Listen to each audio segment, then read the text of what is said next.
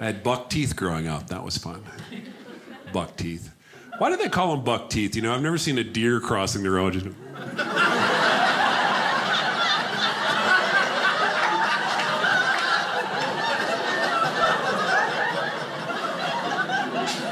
Maybe that's why the deer are out on the road. They're trying to straighten their teeth. It's like...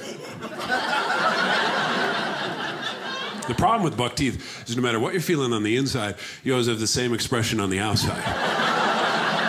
Happy, sad, loving, asleep.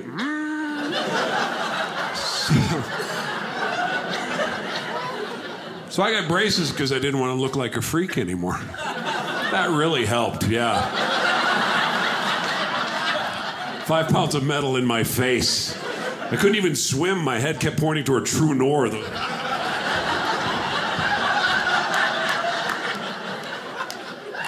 How many of you had braces? Quite a few of you? Oh, yeah. Well, then you remember the plaster forms that you got in the beginning, did you? Or no, you blocked that memory out, right? If you don't know, to fit you for braces, they take a couple of Frisbees, fill them full of wet plaster, shove them in your mouth to make a little plaster statue of your teeth. I was like, why? So we knew what your teeth look like.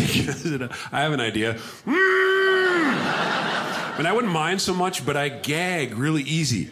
Do any of you gag easy on like a toothbrush or something? I can gag on sunlight. She shoved Frisbees in my mouth. I was just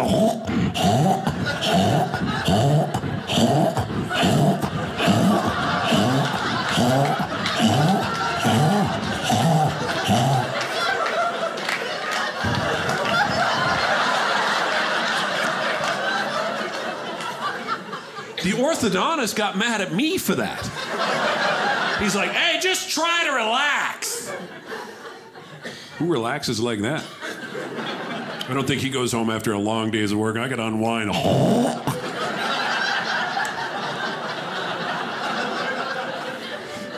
Then they put rubber bands in the braces, right? And the problem with the rubber bands in the braces, they shoot out of your mouth at inopportune times. Anytime I'd yawn, ding, one would shoot out. My English teacher had to wear safety goggles. Today, class, we're going to learn about war and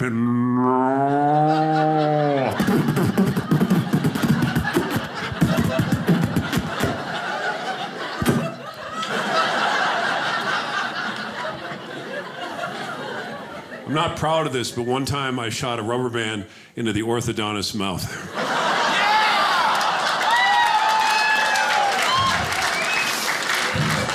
It was a bad day for him. You need to brush more. And I said, oh, just try to relax.